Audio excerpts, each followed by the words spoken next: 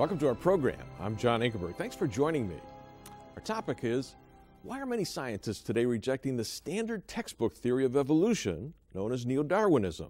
And where did the problems with the contemporary evolutionary theory begin? For the last few weeks, we've been looking at the theory of evolution and the scientific problems confronting it with scientist and philosopher Dr. Stephen Meyer. Dr. Meyer is a former geophysicist who received his PhD in the philosophy of science from Cambridge University. And he's written 2 best-selling books, Signature in the Cell and Darwin's Doubt. Dr. Meyer, we're glad that you're here. And today I want to begin with a clip from Illustramedia's beautiful documentary movie, Darwin's Dilemma, which will give you an idea of just how sudden the Cambrian explosion of animals on the earth was. I want you to watch.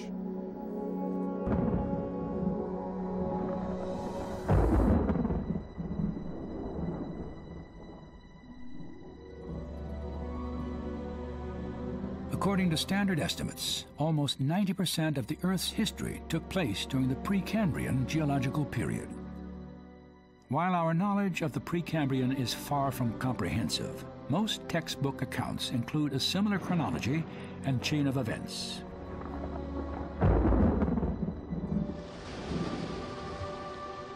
About 3.5 billion years ago, primitive life first appeared on Earth in the form of single-celled bacteria.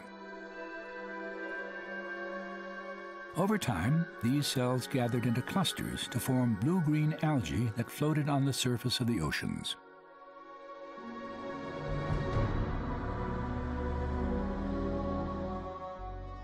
Life changed very little for more than 3 billion years.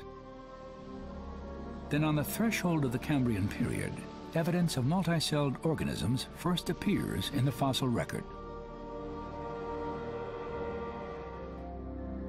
There is also evidence that near the end of the Precambrian, the oceans were inhabited by jellyfish, sponges, and the mysterious Ediacaran fauna.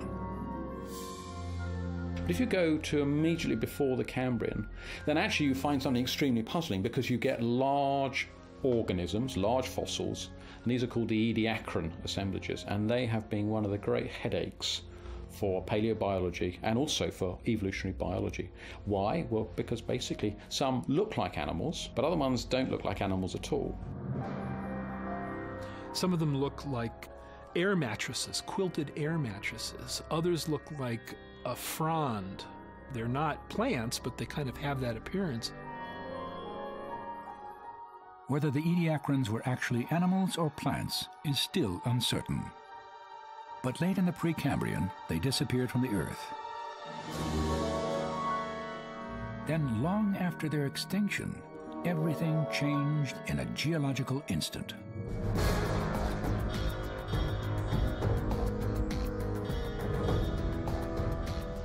In a spectacular burst of creativity, the basic blueprints for most of the animal kingdom exploded into being. And for the first time, biologically complex structures like compound eyes, spinal cords, articulated limbs, and skeletons appeared on Earth. To understand the speed of the Cambrian explosion, imagine the history of life compressed into a single day.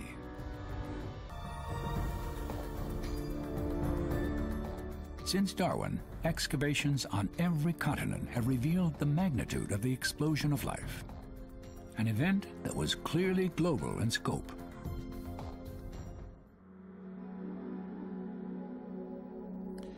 You know, Stephen, what we just watched is astonishing, all right?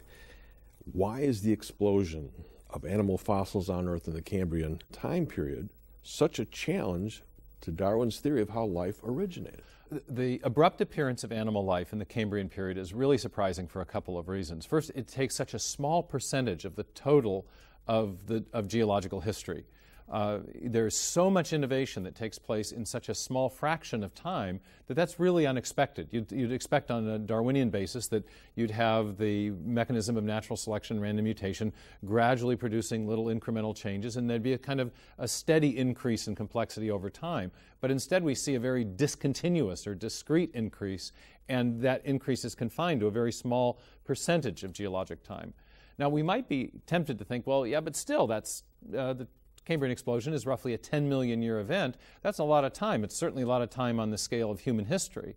But what I think few of us realize or recognize is that that 10 million years is actually a blink of an eye biologically as well. It's a small amount of time in relation to the amount of time that the mutation natural selection mechanism needs to work.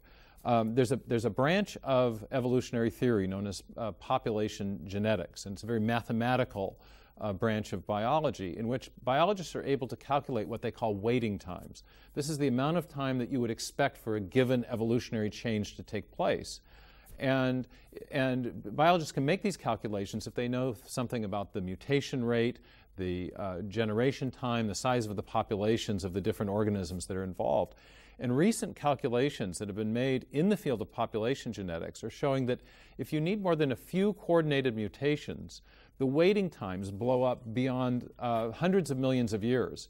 And so a 10 million year window is a blink of the eye biologically. It's not enough time even to generate a few coordinated mutations, let alone the origin of these extraordinarily complex animals. Trilobites, for example, had compound eyes that actually can be seen in the fossil remains of these animals. These are exquisitely complex forms of visual apparatus that are preserved in the fossil record, and they arise, again, very abruptly and within this 5 million year window. And this is really just not nearly enough time for natural selection mutation to do its work. So it's very surprising and a big challenge to the creative power of the natural selection mechanism. Yeah, and the mystery only gets deeper as new discoveries are coming in. And we're going to take them in this next clip to China, where just an incredible discovery was found. And what's incredible about this, folks, is that they found older fossils, and they found that these older fossils were more anatomically complex. I want you to watch this clip. Most recently, several discoveries in southern China have fascinated science and deepened the Cambrian mystery.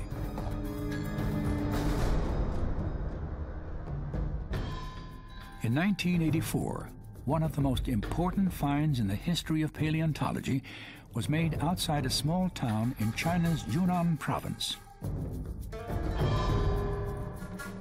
While surveying this mountain near Zhenjiang, Ho Xian-Guan unearthed Cambrian fossils older, more diverse, and better preserved than any ever discovered. The condition of the Zhenjiang fossils was so remarkable, Ho said, it appeared as if the animals were alive on the wet surface of the mudstone. The fossils they've collected, I mean, first of all, they're stunning. I mean, they're really beautiful to look at. They're brightly colored, stained with iron and probably other kinds of minerals, so they're kind of golden looking or kind of reddish, and they really stand out from the rather tan-colored background of the rocks, and they're just beautiful. So aesthetically, they're wonderful. Many of them are soft-bodied. No hard parts, no skeletons, no shells, just soft-bodied, and yet they're exquisitely preserved. So you can see the Cambrian explosion in greater detail than you can anywhere else in the world. In the early 1990s, reports of the Chinese fossils were released to the rest of the world. At the University of San Francisco, marine biologist Paul Chien followed the news. What drew my attention was, in fact, a couple articles published in People's Daily, the official paper from the Communist Party in China, announced that the Zhenjiang fossils drew the attention of scientists worldwide. People's Daily reported that this find actually challenges the theory of Darwin's evolution.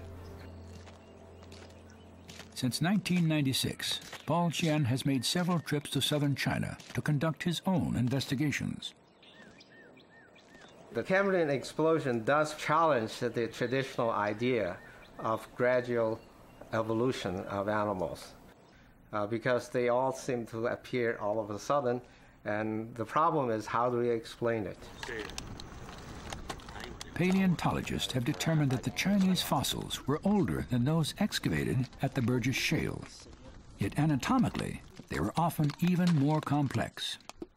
This discovery also confirmed that previous estimates of an explosion lasting 20 to 40 million years were much too long. The time period that we figured it took the animals to be established in the ocean in those days took probably 10 million, 5 million years.